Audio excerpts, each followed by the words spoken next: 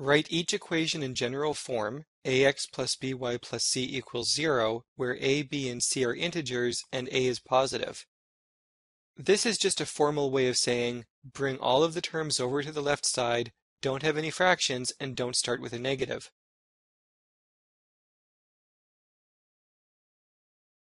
In part A, we'll convert y equals minus 2 over 3x plus 5 to general form. Multiply both sides by 3.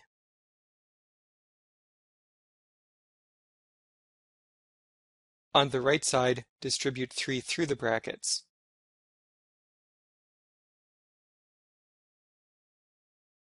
Cancel out the 3's.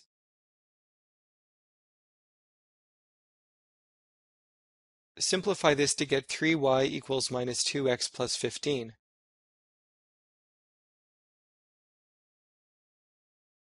Bring all the terms to the left side, giving us 2x plus 3y minus 15 equals 0.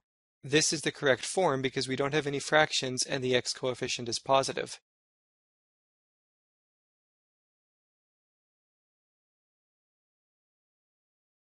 Now we'll convert the equation in part B to general form.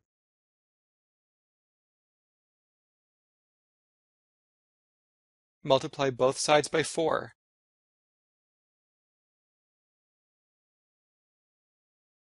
Cancel the 4's on the right side.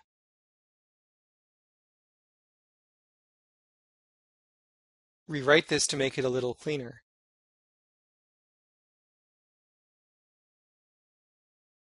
Distribute 4 through the brackets on the left side to get 4y minus 8, and distribute 3 through the brackets on the right side to get 3x plus 3.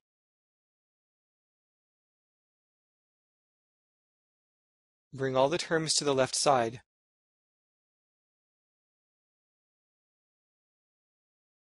Multiply both sides by minus 1 so the x coefficient is positive.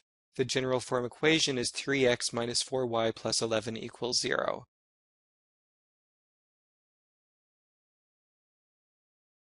Now we'll convert the equation in part C to general form.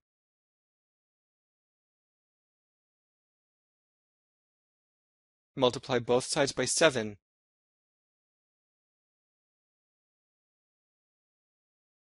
Cancel the 7's on the right side.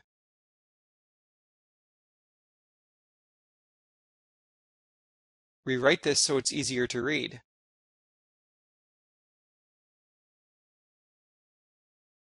On the left side, distribute 7 through the brackets. On the right side, distribute the minus through the brackets.